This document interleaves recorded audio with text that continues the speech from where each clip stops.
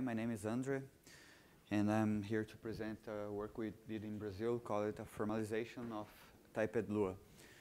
So basically, typed Lua is an optional type system for Lua that preserves several Lua idioms, and unlike Dart and TypeScript, it doesn't have deliberated unsound parts. It is a structural type system that uses subtyping to order types and combines the consistency relation from gradual type with subtyping to handle dynamic typing.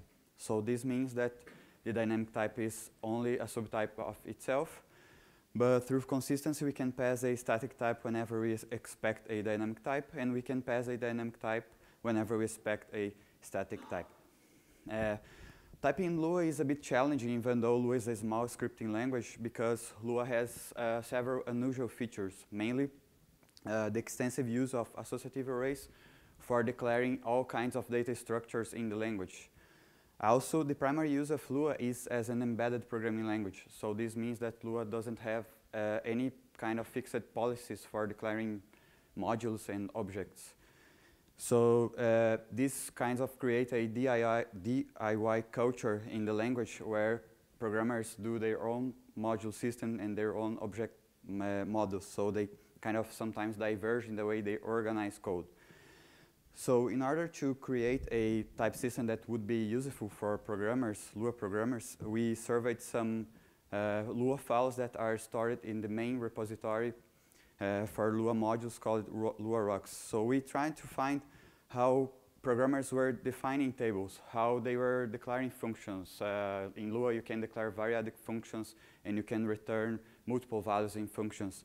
We also tried to figure out how they were doing dynamic overloading, basically if they were most of the time asserting input arguments or overloading them. And we also tried to identify how they are doing object-oriented programming and creating modules. So this led us to introduce some novel type system features to try to type check these idioms. And we will show two of these idioms in this talk. The first idiom is called table refinement. So in Lua, we usually can declare a data structure incrementally. Like here in this example, we have the function new point that actually declares a local point that is an empty table. And then we use field assignment to add field X and field Y to this table. We then also add a field move to this table that works like a method because we are assigning a function that receives as its first parameter the object receiver. And once we have created this module, this object, we can return this object. The other common idiom in Lua is overloading on the return type, mainly for signaling errors in functions. In this example, we have a function that divides two integers, and we can check the second argument. If it's 0, then we can return new plus a string giving the meaning of the error. Else, we can return the regular values, in this case, the result of dividing the two numbers and the remainder. Once we have this kind of function, we can call it and assign their values to new variables. And then we can create a dependency relation between these results. So when we check if the Q is not new, we can assume that both Q and R are integers. If Q is new, we assume then R is a string. So to type check the first idiom, table refinement, we introduced a type called table types. Table types are the way typed Lua can describe how Lua tables work. And we have different tags to represent different kinds of tables. We will not enter in details about these tags, but believe me, they are explained in the paper. Basically, we have unique and open tables that are more flexible table types to control the incremental evolution of table types. We have also fixed table types that are the most rigid ones, and closed table types are similar to records. Then we have two ways to incrementally build these tables. The first one is through field assignment. So this is just part of that first example translated to the abstract syntax of typed Lua. Here we have a variable point annotated with an empty table, we assign an empty table to this variable, and it has an empty table at first. Then we assign a field x of type number to this table, and the type of point becomes a new table with this field inside. Then we also add the field y, and the final type of this table in this example is a table that includes both x and y. Even though these examples look similar, we have to keep in mind that when we are allowing the programmer to change the type of a table, we are also allowing them to change the type of a table points to. So to try to avoid some typing errors, some mistakes of the programmer, we control the aliasing of tables. In this example, we start the local variable a with an empty table, and then we try to assign alias this table to another variable. The only way we can do this aliasing is we have to make the type of b closed, meaning that we will not add new fields to this table. And then we can do this assignment because the result of aliasing a produces the same type of a, but with a closed tag. But it also changes the type of a from unique to open, because unique table types are very flexible. For instance, they can have covariant mutable fields. So open tables cannot have that, and that's the reason why we do this change. Then, since A has an open table, we can add a field, but since B is not open, we cannot add any field, so we are preventing X of changing the value stored in A through B. Currently, a limitation of this tracking is that we can only track unique and open tables that are bound to local variables. This means that we cannot have unique and open tables inside another table. As another example here, we are creating the variable a with just the field x of type integer, and then we are aliasing this variable to local b. So this works because both types match, both the result of A is closed and B are declaring also as closed. Type of A changes to open. And here, when we try to do another alias, when we try to alias A to C, this is not allowed because we are trying to include the type new inside that, that another table. So this is not allowed to prevent, for instance, changing the type of field X in C and having an effect in A.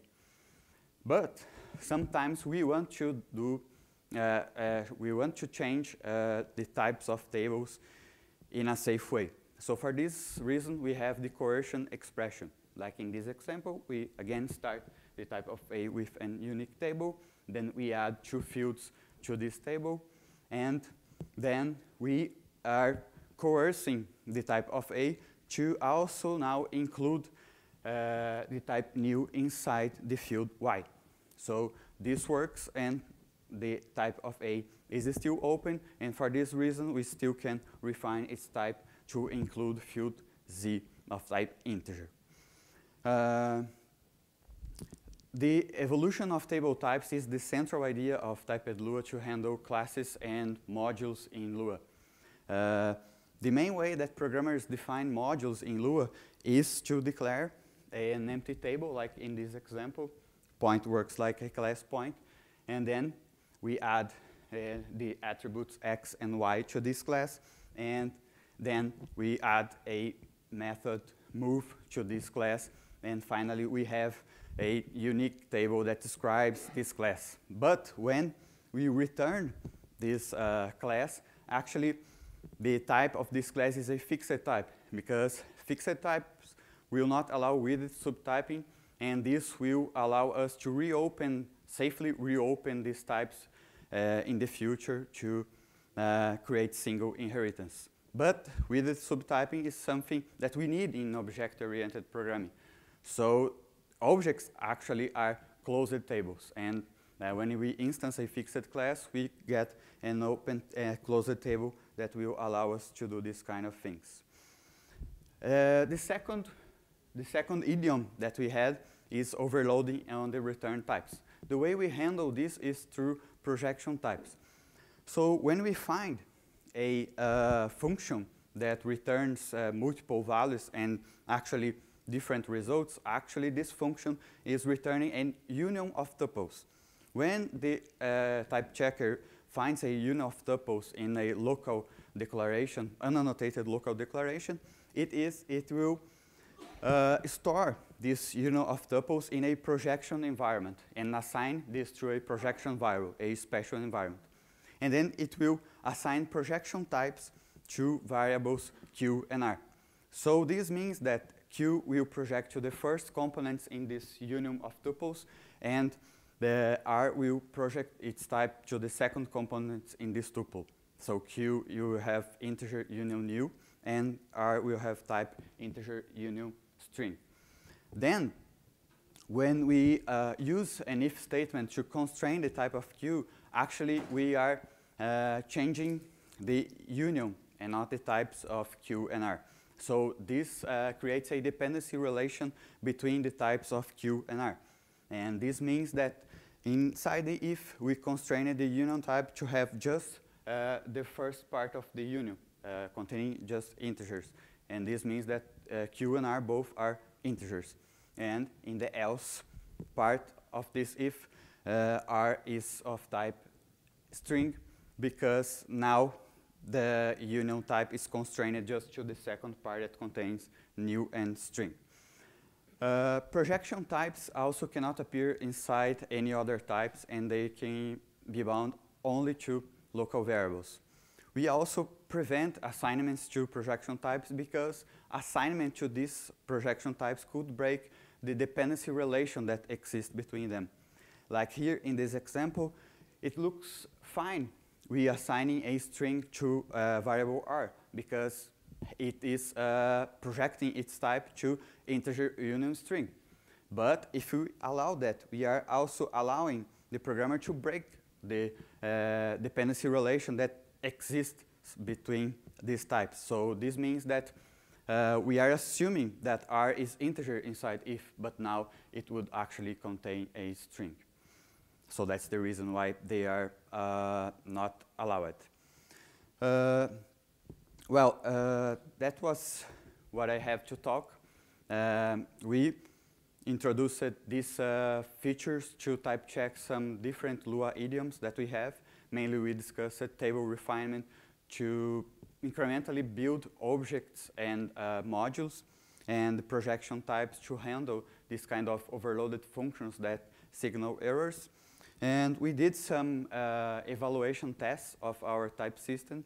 We type check 29 modules, and in this evaluation we found that we could type check 83% of the exported modules by these members. This means that we could give precise static types with no dynamic type for 83% of these members. But these evaluation results also exposed some limitations of our work that indicate some future work. Mainly, we have to include overloaded functions, also a way to define generic functions and tables, and also support for operator overloading, another very common idiom in Lua.